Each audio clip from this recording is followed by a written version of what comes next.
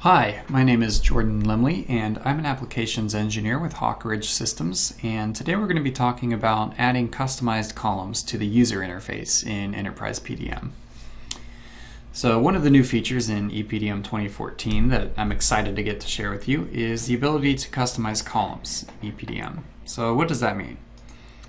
So if I take a look here at a vault view, an example vault view for us, let's say that you've got some sort of numbering system for your file names. So all CAD files get some sort of sequential numbering, and it has no meaning about the file. It's just a sequential number, and there's no meaning attached to it.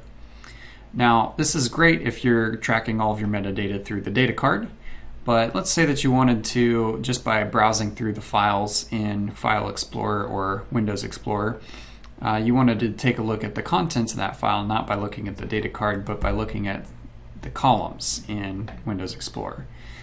With the EPDM admin tool, you can add any kind of variable that you've defined in EPDM and add that as a column, so that I can simply add that into my Explorer view, drag it over, and see maybe the description of that file and have that tied to the corresponding file name. So that's a great feature in EPDM.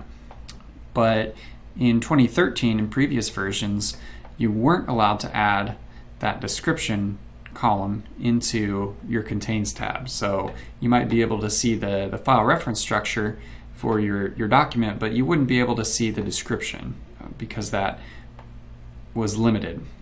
And so in 2014, we have a new feature which allows us to customize the columns.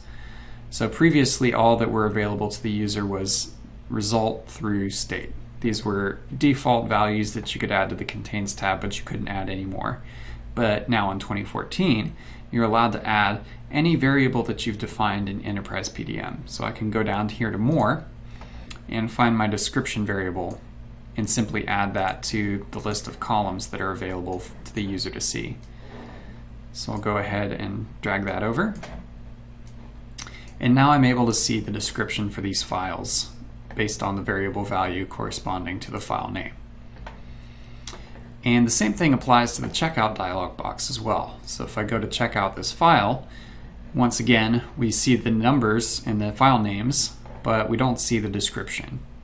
And in 2014, we can go ahead and add that simply by clicking More. So I'll go ahead and choose Description once again, and simply drag that over to be able to see the information contained in that description value.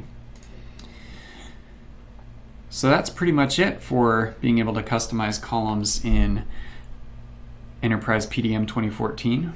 Thanks for watching.